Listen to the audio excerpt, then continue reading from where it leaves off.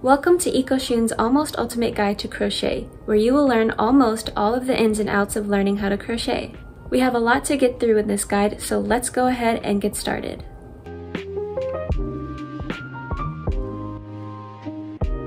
Before you can even learn how to crochet, you need to invest in the right materials. There's tons of different materials out there for crocheting, but you really only need a couple to get started. One of the most important materials in crochet is the yarn. Yarn comes in many different sizes and types, some easier than others to manipulate for beginners. The yarn size basically tells you how thick the yarn is and can make a project you're working on lightweight or heavy, depending on the weight that you choose. Different weights are preferred over others depending on the project you're working on. For an example, if you're making a pair of crochet socks, you would need a fingering weight 1 yarn.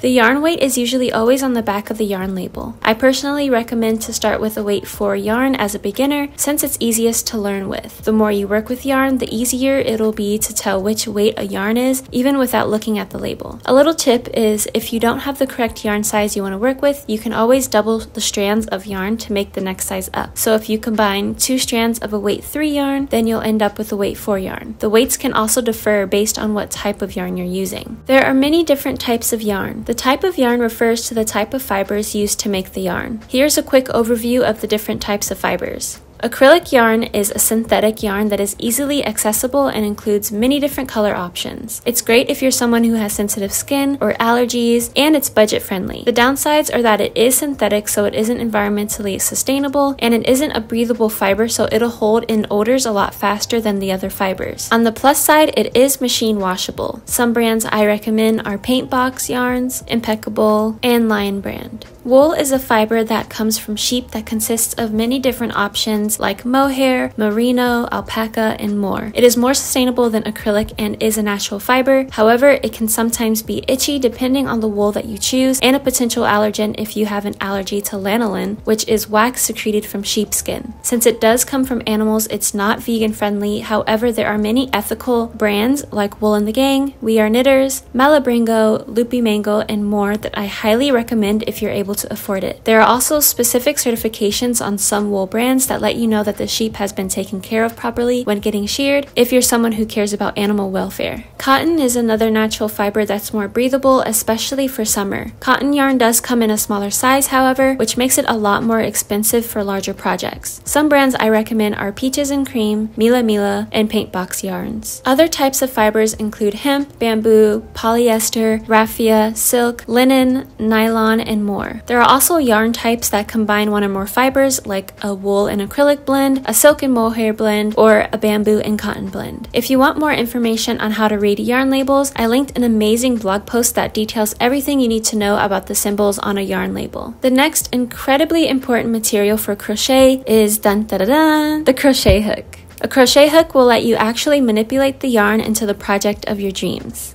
There are many different hook sizes which can get a bit confusing, but the best way to know which hook size to use is to refer to the label on the yarn that you chose. The yarn majority of the time will have a symbol like this one on the label that tells you the best sizes suitable for working with that yarn in particular. Here's a chart with different hook sizes as well as suitable projects for the sizes. There are about 4 sizes for the crochet hooks that I know of, but I usually just use the metric system to read my crochet hooks. There are also different types of crochet hooks. An ergonomic hook, which is the one that I always use, is great for your hands if you want to avoid a lot of strain due to the rubbery handle. Aluminum hooks are a great hook to start with since they're able to slip through the stitches easily. Plastic or resin hooks are incredibly stylish, and you can find a lot of different sellers online creating their own hooks if you want to support a small business. Wooden or bamboo hooks are another great hook to use that has a great hold on the yarn as you work with it, so the yarn doesn't slip off as easily, especially when you're using a lightweight yarn. If you're going to use my recommendations for what yarn and crochet hook to start practicing with, I recommend starting with a weight 4 yarn and a 5mm ergonomic hook or or a 5mm aluminum crochet hook. One thing to note is how loose or tight you want the project to end up. For an example, I have this weight 4 yarn. If I want the perfect balance for this yarn, I would choose to use a 5mm hook, which creates this square that isn't too tight or too loose. If I want a tighter square, I would use a 4.5mm hook or even a 4mm hook, which creates these squares. And if I want a looser square, I would choose a 5.5mm, 6mm, or even a 6.5mm hook, depending on how loose I want the squares to be. The larger the hook with a small yarn will create loose gaps that can be ideal if you're wanting to make a project that is very spacey.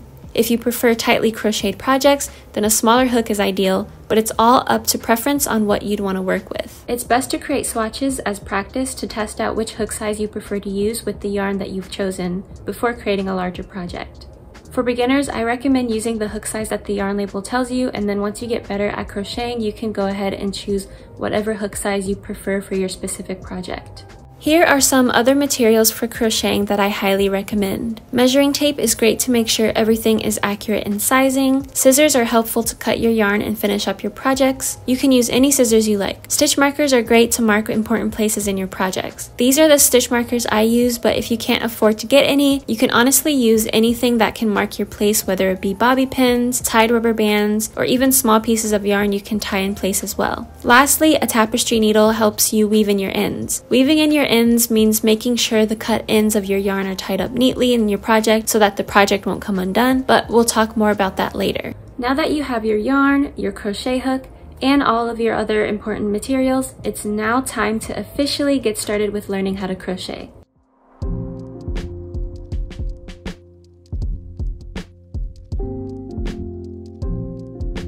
There are a couple of ways I've seen people hold their crochet hook, but the two ways I'm going to show is holding it like a pencil or a pen as if you're about to write, or holding it as if it's a knife. I personally hold it as if it's a knife as it's more comfortable for me to work with, but any way you hold it is completely valid as long as it's comfortable for you. To get started with any crochet project, you have to create a slip knot. This makes it so that the yarn can stay on the hook as you get started. To create a slip knot, the way I do it is by taking the edge of the yarn and leaving a bit of a tail. I then twist it around my index finger twice.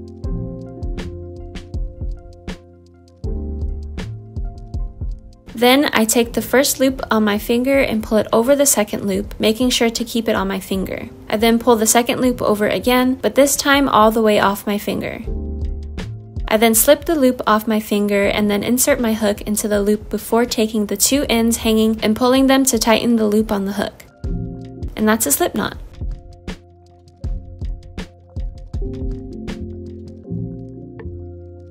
To hold the yarn so that I have even tension for myself, I take the yarn that's connected to the ball of yarn and twist it around my fingers in a certain pattern. Under my pinky, over my ring finger, under my middle finger, over my index, and then in front of my middle finger. I then use my thumb and middle finger to hold the yarn at the base of the slip knot so that I can keep the yarn on my fingers as well as have control over my tension. I pull the yarn back a bit to make sure that the yarn going across my middle finger is straight.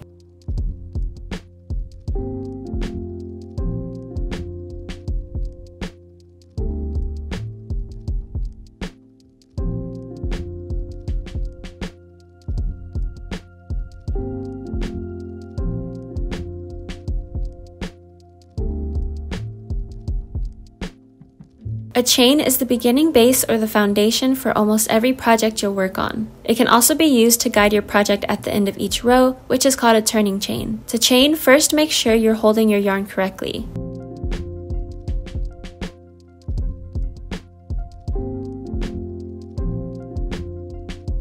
Then you're going to take your hook and push it under the yarn you're holding. You're then going to twist the hook clockwise, making sure the yarn is under the hook part. You're then going to twist the hook a bit as you pull the hook and the yarn through the loop that's sitting on your hook. Once it's pulled through, that is counted as one chain.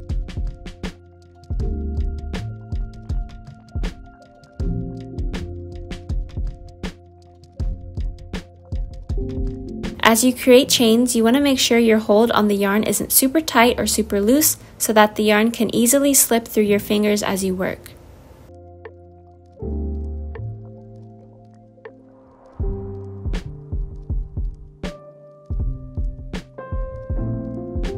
When you're working in the chain, it might be confusing as to where exactly to put your hook. If you turn your chain vertical, you can see that there are these V shapes. Where I usually work is in the top of the V shape here.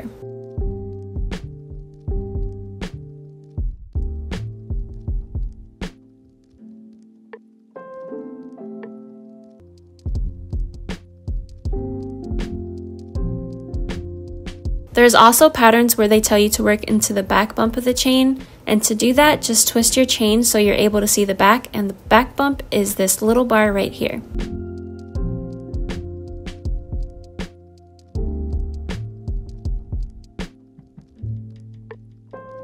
One thing to remember is that the last chain always disappears when you begin your first row of the project. For an example, if you create 80 chains, you'll actually have 79 chains for your first row, since the last chain always counts as a turning chain. So if you want 80 stitches, I would recommend creating 81 stitches in the chain so that when you create your first row, you'll have 80 stitches. There are many stitches in crochet, but here I'm just going to show you the basics that are great to know in order to get started. The first is the single crochet stitch. To single crochet, first insert your hook into one of the chain stitches.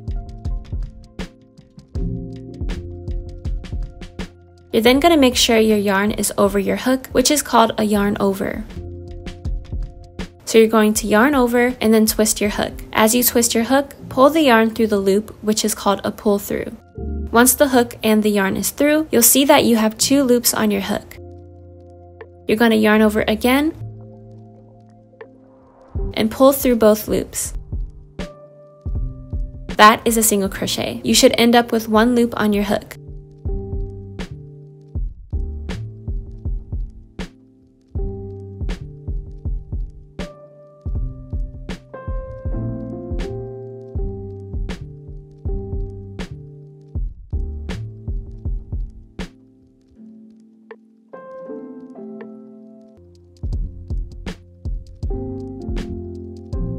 At the end of the row with single crochet, to get started with the second row, you're going to chain 1 and then turn your work around. For a little tip, you can either chain before or after you turn your work around. It doesn't matter at all. It's just a personal preference. This chain 1 is a turning chain just like the last chain when you created your starting chain. You can then begin to start single crocheting your second row.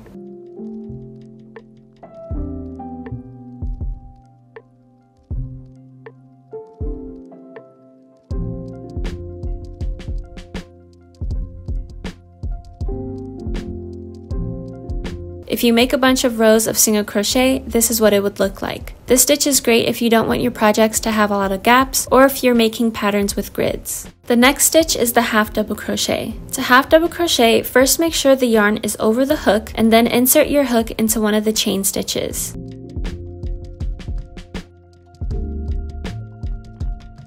You're then going to yarn over and pull the yarn through the stitch. Once the hook and the yarn is through, you'll see that you have 3 loops on your hook. You're going to yarn over again and pull through all 3 loops. That is a half double crochet. You should end with 1 loop on your hook.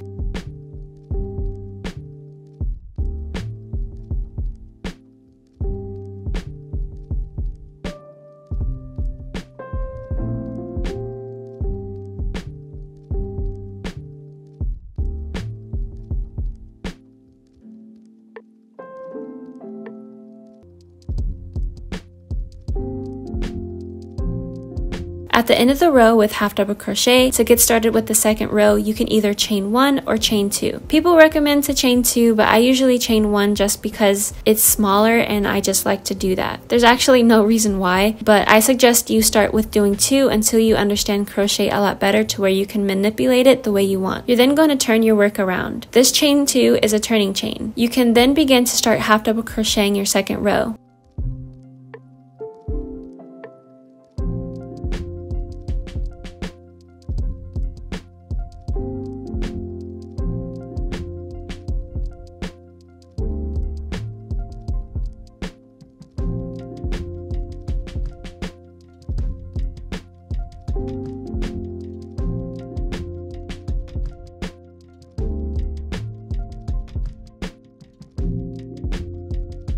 If you make a bunch of rows of half double crochet, this is what it would look like. This stitch is great if you don't mind a bit of a gap and you don't like how long it takes to build up single crochet. Half double crochet is a great in-between stitch for projects, and it's a really popular stitch as well. It's my favorite stitch to use for ribbings on sweaters and cardigans. The next stitch is the double crochet stitch. To double crochet, first make sure the yarn is over the hook, and then insert your hook into one of the chain stitches. You're then going to yarn over and pull the yarn through the stitch. Once the hook and the yarn is through, you'll see that you have 3 loops on your hook. You're going to yarn over again and pull through the first 2 loops.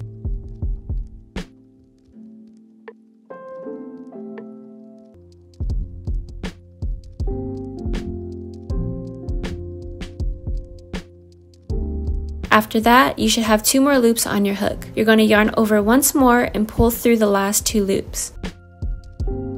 That is a double crochet. You should end up with 1 loop on your hook.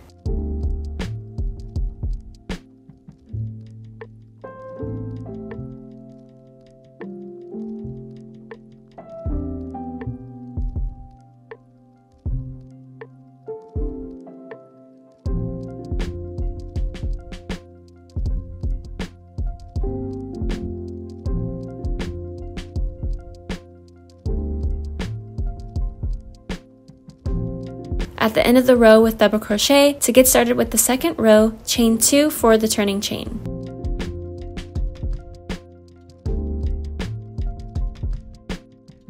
You're then going to turn your work around.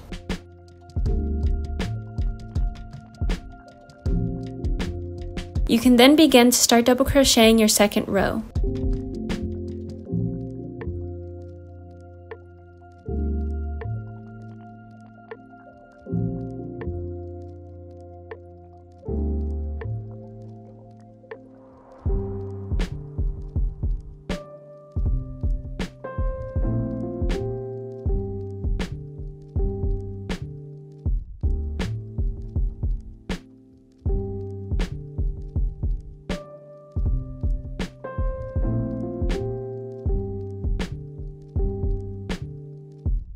If you make a bunch of rows of double crochet, this is what it would look like. This stitch is great if you want to quickly create rows and you want a more loose project, especially if you use yarn that's a lot smaller than your hook size. I use double crochet for flowy skirts, beanies, and so much more. The last stitch is the treble crochet stitch. To treble crochet, you're going to wrap the yarn around your hook twice, making sure there's 3 loops on your hook. Then insert your hook into one of the chain stitches. You're then going to yarn over and pull the yarn through the stitch. Once the hook and the yarn is through, you'll see that you have 4 loops on your hook. You're going to yarn over again and pull through the first 2 loops. After that, you should have 3 more loops on your hook. You're going to yarn over again and pull through the next 2 loops.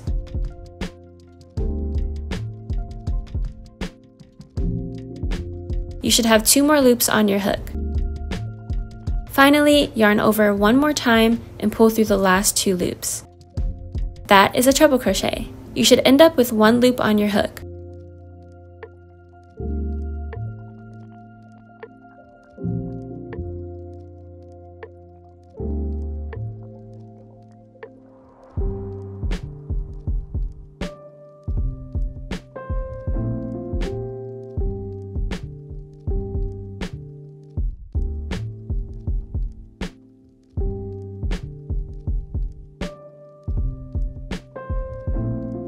At the end of the row with treble crochet, to get started with the second row, chain 3 for the turning chain. You're then going to turn your work around. You can then begin to start treble crocheting your second row.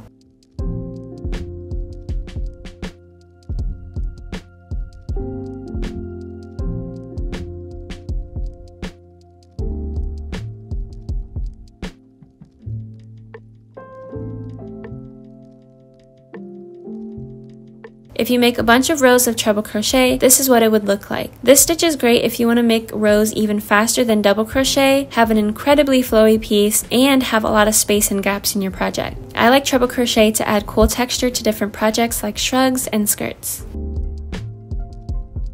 For any of these stitches on the rows after the first chain row, the rows will look like this. If you turn it so the top is visible, you can see the top looks like horizontal V's. For any of these stitches, you'll be working into both of these V's just by inserting your hook into the bottom of them like this. That's how you'll normally work your rows unless the pattern or stitch you're doing says otherwise.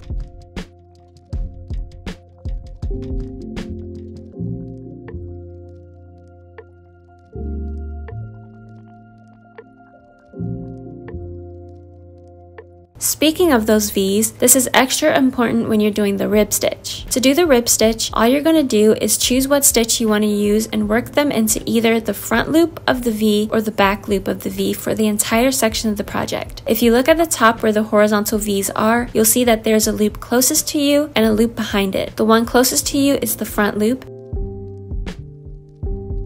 and the one behind it is the back loop. For this, I'll use the single crochet stitch. So work the single crochet stitch into the back loop of each stitch of the row.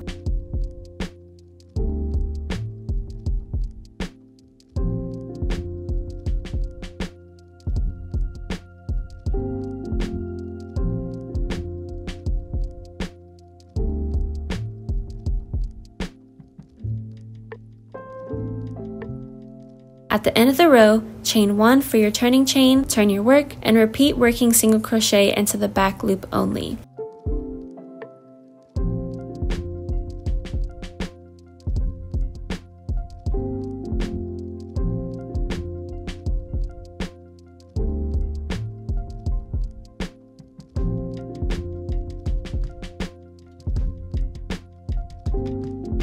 If you continue to do this, this is what the single crochet back loop only ribbed stitch would look like. Here's other swatches to show what it would look like if you were to do half double crochet or double crochet for the same method. I personally prefer either using single crochet or half double crochet for the rib stitch, since the double crochet one is just a bit too loose for my preference. I also prefer to use the back loop crochet instead of the front loop, since the front loop is less ribby, if that makes sense. Here's a comparison between using back loop single crochet and front loop single crochet for reference. The rib is perfect if you're making a sweater with ribbing on the bottom, the cuffs, or even the neck part. Here are the swatches for single, half double, double, and treble stitches, so you're able to see the difference between the stitches. If you're working with any of these stitches and forget which row you're working on, then don't worry. You can easily figure out how many rows you've done so far by looking closely at the stitches. For the single crochet stitch, you can turn it vertical and spread the stitches out a bit like this. These little gaps that pop up when you spread it gives away where each row is, and you'll be able to count them. This is one row, and this is another, and so on. You can also turn it back to its normal way to see these line indents in the single crochet. These indicate that you've done 2 rows, so you can count it easily that way. To count how many stitches are in each row, I just count the little bumps the single crochet stitches push out here and count it down like that. For the half double crochet stitch, every other row kind of pops out for some reason, so that's how I'm able to count the rows if I need to. To count the stitches, I just count these column looking stitches, and I'm able to see how many stitches are in each row. For the double crochet, you can count the rows a lot easier just by counting the columns like this. The same way can be used to count how many stitches are in each row. To tell the difference between half double and double crochet, it helps to know that the columns in the double crochet stitches are a lot longer than the half double crochet ones. Another thing is that the double crochet stitches are a lot flatter and don't really pop out like the half double crochet stitches do on every other row. For treble crochet, the columns are a lot longer than double crochet and are incredibly easy to count the rows or stitches just by counting the column stitches. To count the rows on rib stitches, you can take a close look at the ridges the stitch creates. Think of it like a mountain. On one side you have to climb up, and the other side you have to climb down. For each of those sides contains 1 row, so you can count it like that.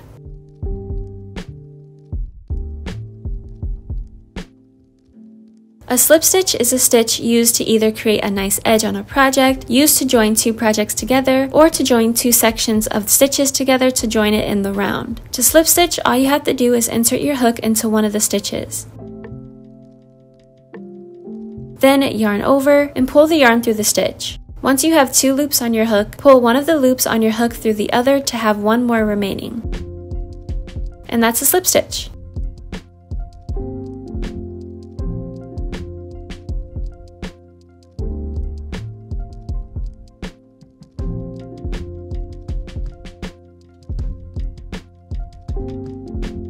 To slip stitch 2 sides together, all you have to do is fold the sides to where they touch and then insert your hook into the closest side you can. Then slide the hook into the other side as well.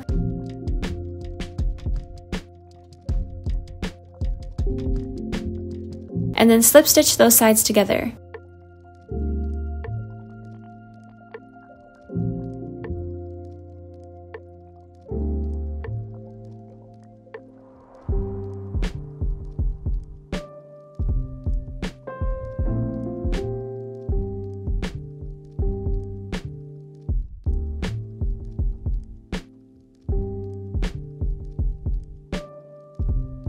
If you slip stitch on the wrong side of your project, when you turn it inside out, the slip stitch won't be seen.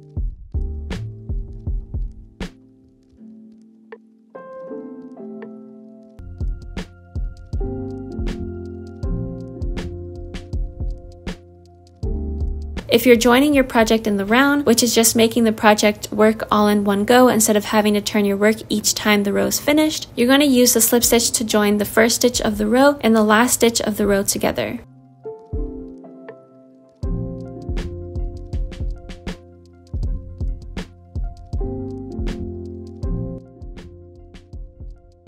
The magic circle is typically used when making amigurumi, which are crochet plushies essentially, and other pieces in the round like hats or even coasters. There are 2 methods I use to create magic circles. The first method is by taking the tail end of the yarn and wrapping it twice around your fingers. Hold the yarn under your thumb like this to keep the yarn still. Then take your hook and push it under the first yarn and then over the second. When it goes over the second yarn, twist the hook so it faces down, and then pull the second yarn under the first yarn. As you pull it under the first yarn, twist your hook so it makes a loop on your hook. Let the loop push down the hook's neck a bit. The yarn should be making an X on your fingers. You're then going to take your hook and push it under the second yarn like this,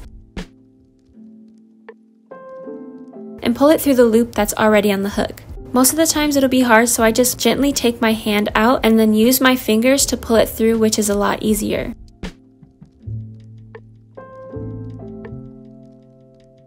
And that makes the magic circle.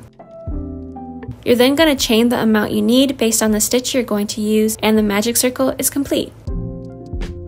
You can then begin working your pattern into the circle that was made in the middle.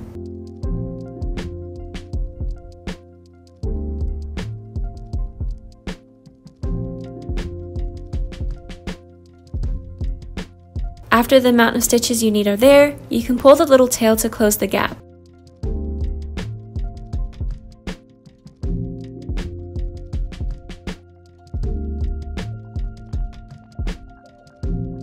Then slip stitch into the first stitch of the row and you're ready to start working on the next row of your project.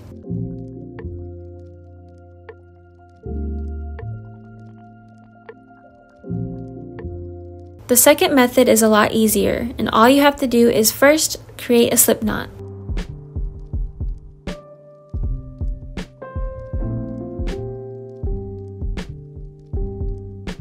Then chain 3.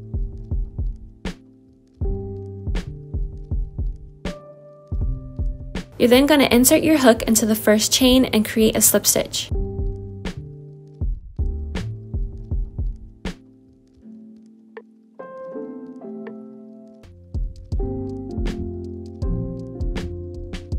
Then chain the amount you need based on the stitch you're going to use, and the magic circle is complete. You can then begin working your pattern into the little gap that was made into the middle.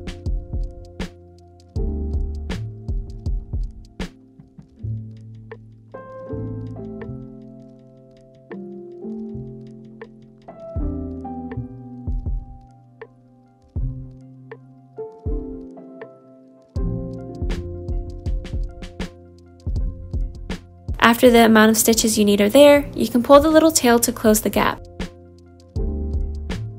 Then slip stitch into the first stitch of the row and you're ready to start working on the next row of your project.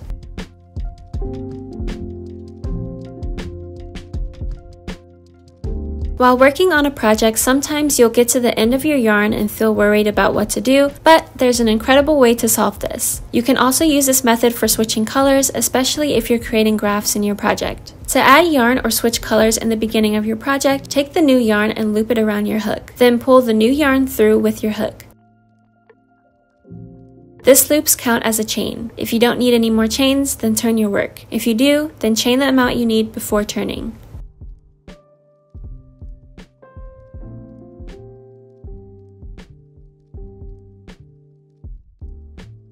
After the yarn has been added, I like to weave in my ends as I continue to work on the row so I won't have to do it at the end. This saves you a ton of time, trust me. To weave in the ends as you go, all you have to do is hold down the old yarn and the new yarn's tail to the side of the project, either in the front or the back. Then as you crochet whatever crochet stitch you're doing, make sure you're going under the old yarn and the yarn tail as you work so it traps the yarn inside.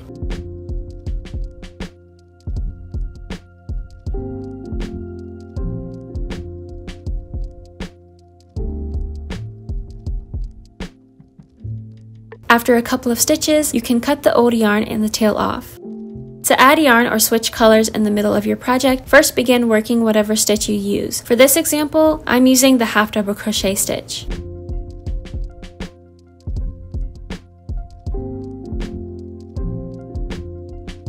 After I finish the first part of doing the half double crochet, making sure that I have 3 loops on my hook, I drop my old yarn and loop the new yarn onto my crochet hook.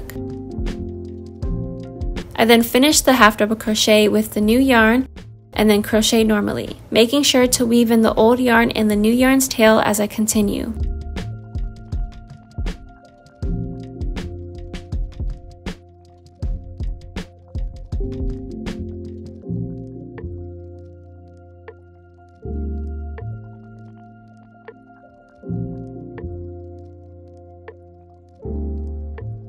For a little reference, if you're changing color with single crochet, you'll change the color after you have 2 loops on your hook.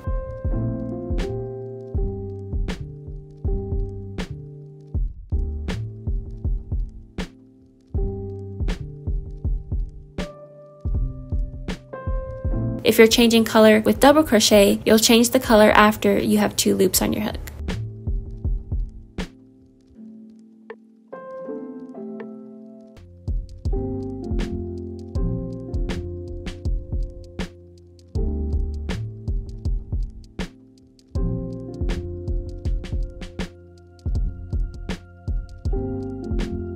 Sometimes you'll have to add more stitches to a row or take away stitches from a row. Adding more stitches is called increasing, and taking away stitches is called decreasing. These methods help with shaping your crochet pieces the way you want them to. For an example, for skirts I make, I always increase around the hip area so the skirt can be the perfect fit for me, and for sleeves, I always decrease so that the sleeves fit perfectly around my arm, yet making sure it's also big enough for my shoulders. To increase, all you have to do is add 2 crochet stitches to 1 stitch. So choose which stitch you want to use. In this example, I'll be using half double crochet. First, add 1 half double crochet into the first stitch. Then, if you add 1 more, that's an increase.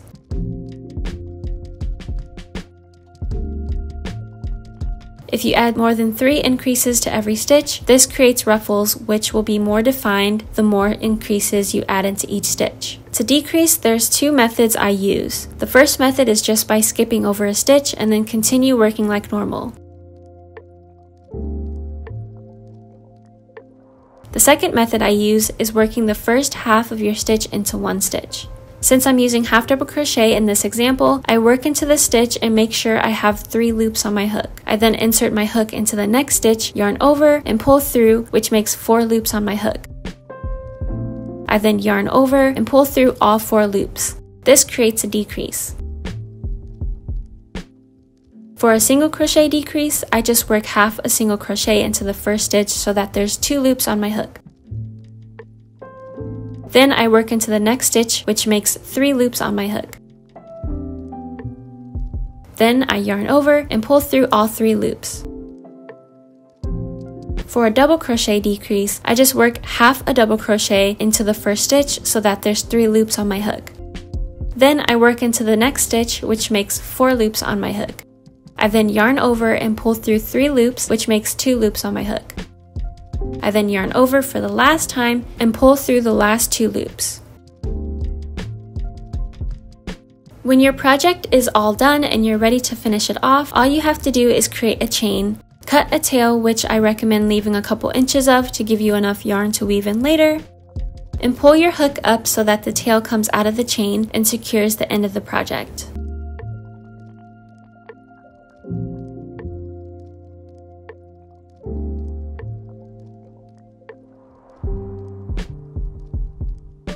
To keep your project from unraveling, you have to weave in any tails like the one we just made. To weave in the tail, I take my tapestry needle and insert the tail inside of the needle.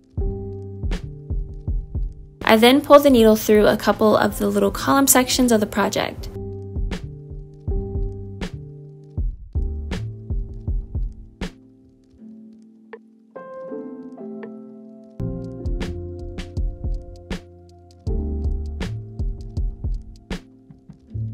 To make it extra secure, I weave into them twice.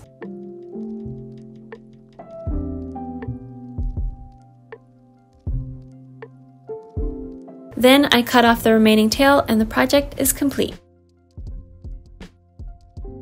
Here are some quick tips that have helped me as I got better at crocheting. Sometimes it's hard to keep your rows even and avoid the project from hourglassing, so what I like to do when I feel like I might have a hard time remembering is take my stitch markers and add it into the first and last stitch of the row so that whenever I reach those stitches, I know that working in them will keep my project straight. If you make a mistake, it's incredibly easy to fix it. All you have to do is remove your hook and pull the yarn that's attached to the ball to take apart the project until you reach that part where you made the mistake. Doing this is called frogging.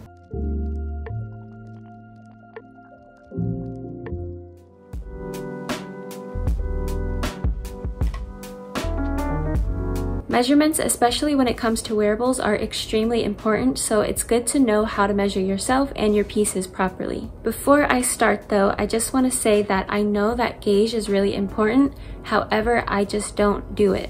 It's important when you want to work on patterns from other people, however, I just don't want to do it. But I do recommend for beginners to learn how to do gauge, and because I don't do gauge, I can't really explain how to do it properly. So I linked down an incredible article down below on how to do gauge for crochet.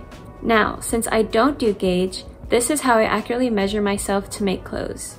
Whenever I want to make a crochet project, I always first make sure that all of my measurements are up to date and written down. For tops, I measure my bust, my waist, my arm length, my shoulder width, my arm circumference. For bottoms, I measure the widest part of my hips, my leg length, the widest part of my thighs, and the widest part of my calves.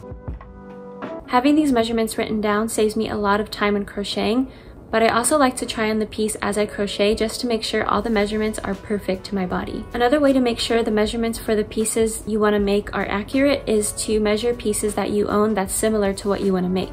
For an example, if you want to make a sweater in a similar size to the ones you already own, you can just measure the different sections of those pieces. I would measure it on the floor as well as measure it when it's on your body, just for a double measurement in case you want to change anything. Crochet is stretchy, and because it's stretchy, you need to make sure you take a couple inches off your measurements and adjust the sizing as needed so that when it does stretch, it stretches to fit you perfectly. Here's a chain as an example. I want this chain to be 10 inches. If I crochet the chain until it reaches 10 inches on my measuring tape, when I stretch it, it goes to 13.5 inches. So I have to crochet it until it reaches 8 inches. Then when I stretch it, it'll stop exactly at 10 inches. So make sure you do at least 2 to 3 inches less than the measurement you want. Okay, Okay, so another important part of crochet is blocking your items. I have this cardigan that I made almost 2 years ago and I haven't blocked it. The sleeves on it is a bit short on me, so I want to be able to block it so that the sleeves can be a bit longer and the yarn can be a bit softer. Blocking your items makes them more delicate, more professional looking, and it makes the stitches more even, amongst other things. For this part of the blocking process, you're gonna need some wool wash and a towel. This is the wool wash that I'm using here, and this is the towel. So the first things first is to fill up the tub.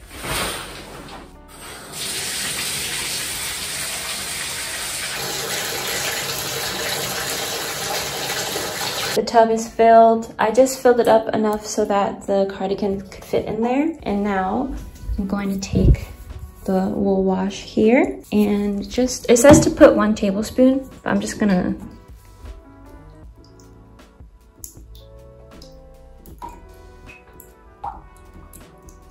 that should be good.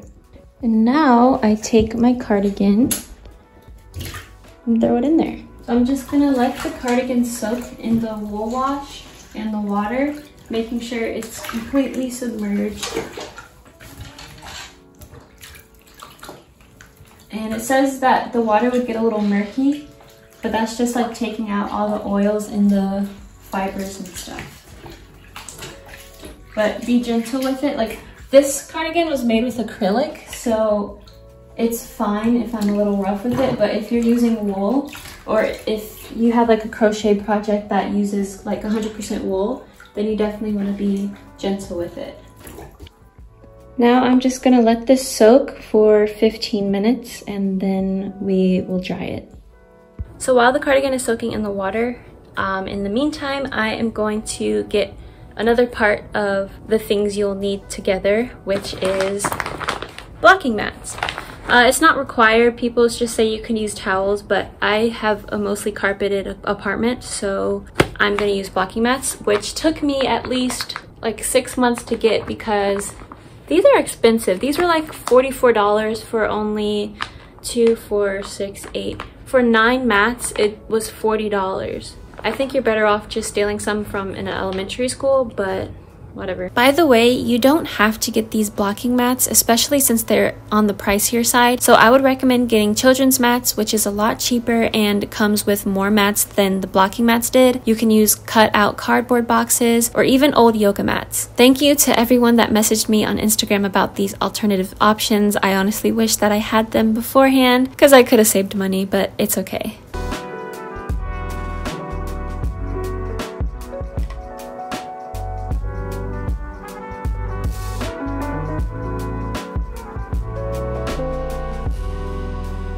Alright, the blocking mats are all set. I also have these 2 extra ones that I bought a long time ago thinking that would be enough to block stuff. And it also came with these little pins that you're going to use to pin down whatever you're blocking. I also put this towel down just to be safe because I've never done this, so yeah. This is so heavy.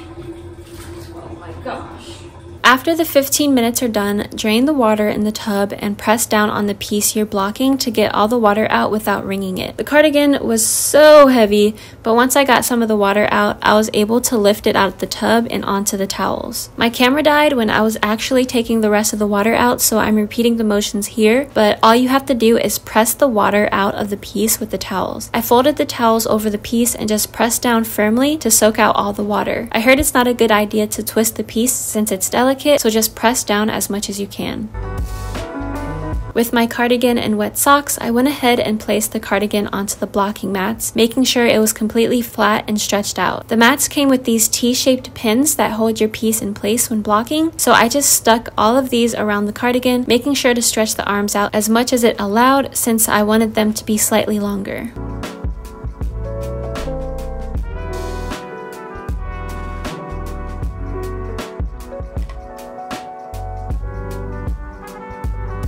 The entire thing here is pinned down and stretched out, and now we have to wait 12 hours or more for it to dry.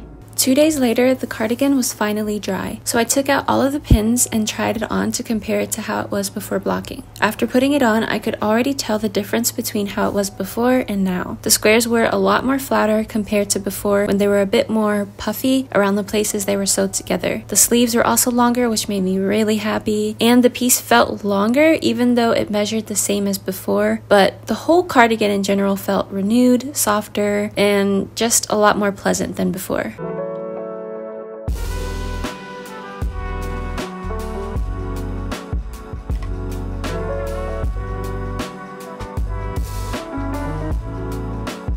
I like to make a lot of my pieces from scratch, and I feel like the more that you do it, the easier it gets. To figure out how to make pieces from scratch, it's good to study the pieces that you already own to figure out how it's constructed. For an example, this sweater here has different seams all over. If you look at the seams in the different sides of the sweater, it tells you it consists of 4 different panels, front and the back panel, and then the 2 arm panels. It also consists of a bottom ribbing, 2 arm cuff ribbings, and a neck ribbing. If you recreate these panels in crochet and make sure that all of the measurements are accurate, you'll have your own handmade sweater. You can even study pieces you see on the runways from your favorite clothing stores and just take notes of the different panels and how everything was constructed. Make sure to always try on your pieces as you work on them to make sure that the measurements are accurate, because you don't want to finish a huge project and at the end of the day, it doesn't fit. And while you work on that piece, make sure to write down everything that you do step by step, so later down the line if you want to make another version, but maybe a longer version or a shorter version, all you have to do is refer back to your notes and it'll take less time to create it. This can apply to basically anything that you want to make: pants, bags, pillows, anything. Just study the construct of the items and basically just replicate them as much as you can while adding your own flair and creativity to it. Now that you know how to crochet, what should you even make? Learning how to crochet now is probably the best time ever because there's so many tutorials online, and because crochet is so versatile, you can literally create anything you want. You can look on YouTube, TikTok, Instagram, and Pinterest for different crochet inspiration. You can look online on your favorite clothing websites and even try to recreate what you see just for extra practice. You can, I don't know, watch my videos too if you want. I also linked down below my Pinterest board for fun, aesthetic crochet inspiration. Here's some inspiration for beginner level projects that are simple and easy to learn and can help you develop your skills. You can start by making flat projects that only work vertical, like blankets, small rugs for your room, or square coasters that are checkered so you can enhance your color changing skills. You can make cute accessories like hand warmers, which are incredibly simple and use the same stitch all around. You can make scarves, ribbed beanies, or even beanies using the magic circle. If you want to practice with the magic circle more, you can make themed coasters, placemats for your dresser or dining table, cute little jewelry mats, and more. You can also make cute little pouches for tiny trinkets you collect, or basic granny square bags for shopping. For wearables, you can make a patchwork cardigan, which is basically just making a bunch of squares in different colors and then attaching them together. You can make a two-top that's incredibly easy, or even a simple bralette. You can practice your amigurumi skills by making cute little keychains, small pillows, or even taking it a step forward and creating your own plushie. I have all of these and more linked down in my Pinterest in the description box below. You've officially reached the end of this guide. I hope everything was incredibly helpful for you, and if you have any questions, just let me know down in the comments below. I'll see you soon. Bye!